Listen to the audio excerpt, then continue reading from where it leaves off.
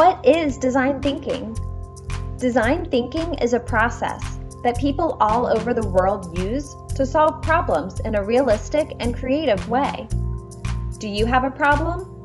The design thinking process can help you solve it. For your DT Philly project, you'll go through the 5 steps of this process to solve a problem in your school.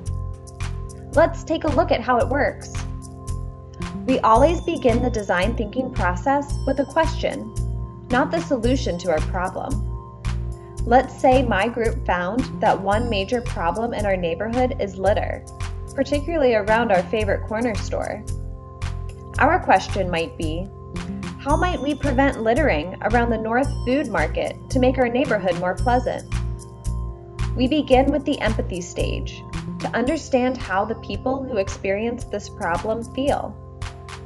Instead of assuming we know how people feel, we will find out how the problem is impacting all kinds of people, from students to local residents, to people waiting for the bus, to people who work in the store. Next, we learn everything we can about the problem. We will talk to people who wish there wasn't so much litter, and to experts who have studied littering and understand why it's a problem that's hard to fix.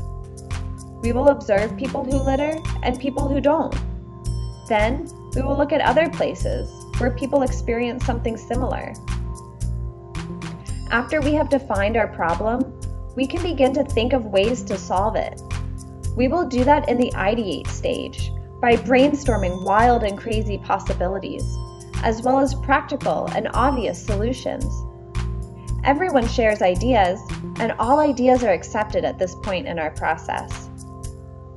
We take our favorite design solution ideas, the ones that we think are the most fun, the most practical, and the most creative, and we turn these into more detailed sketches or plans called concepts. In the prototype stage, we make these concepts into something that we can experience in the real world.